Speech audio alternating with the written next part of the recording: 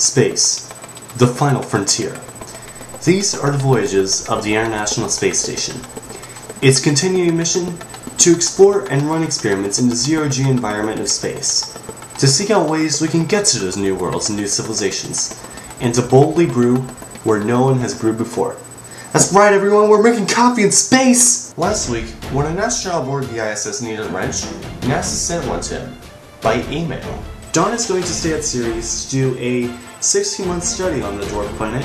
A Minnesota man was recently able to see his wife for the first time in 10 years, thanks to a bionic eye. Alright everyone, we got another space video for you this week. I must really love space for some reason, because maybe, I don't know, we need to go to space to survive as a species?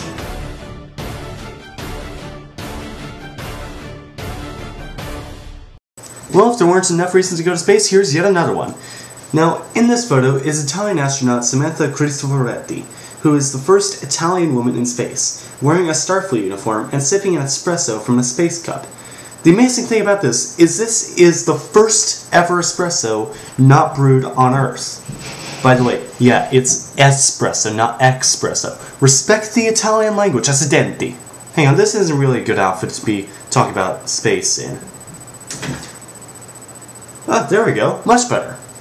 The espresso is made by Argotech's new machine known as the IS Espresso, which makes the espresso in case you don't speak KhAn. The machine was brought up on the SpaceX Dragon capsule a few months later than it was originally supposed to be, meaning that Cristoforetti only had about a week left on the space station to try the new Space Espresso.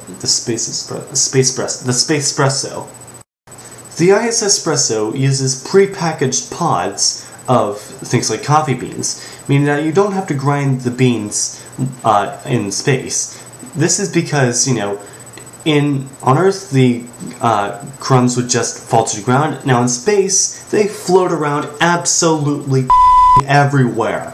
And no one wants that because that's annoying as Now, before I sign off, I'm just going to mention that espressos aren't the only things that the IS Espresso makes. It also makes other hot drinks, mainly including other coffees, tea, and broth. Thank you for watching this video, and I hope it have made you want to go to space even more than you definitely already do.